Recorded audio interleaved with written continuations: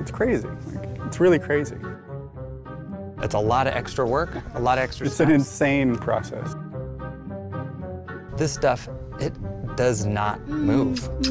Bubby wubby boo. That's not his chin. On Paranorman, how we're going to animate the faces. Replacement animation. Replacement animation. Replacement animation, where each face is put on and it's a new mouth shape. That's how you get the most out of your characters. So 24 mouth shapes will make up a second of vocabulary or emotion. Actually, we're learning about it in school. Oh yeah! And what, one of the big things about taking something out and putting a different object in is how it registers, how it's going to appear like the last one. Because if you think about having a different face upwards of 12 to 24 times a second, The color has to be exactly the same. The shape has to be exactly the same. They have to work perfectly. Yeah, of course. Don't get weird or anything.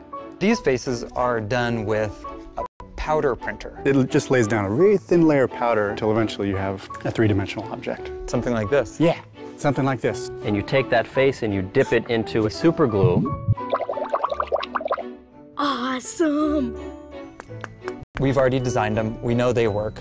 Now we need to make. Thousands and thousands of different facial expressions. So you have so much stuff to make. Here's a recipe we used for the film Paranorman.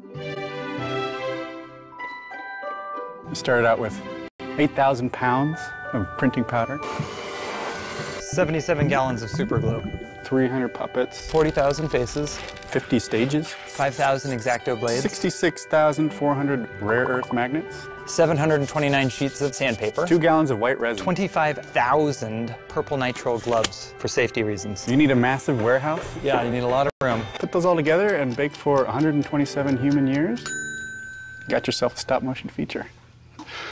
Yum.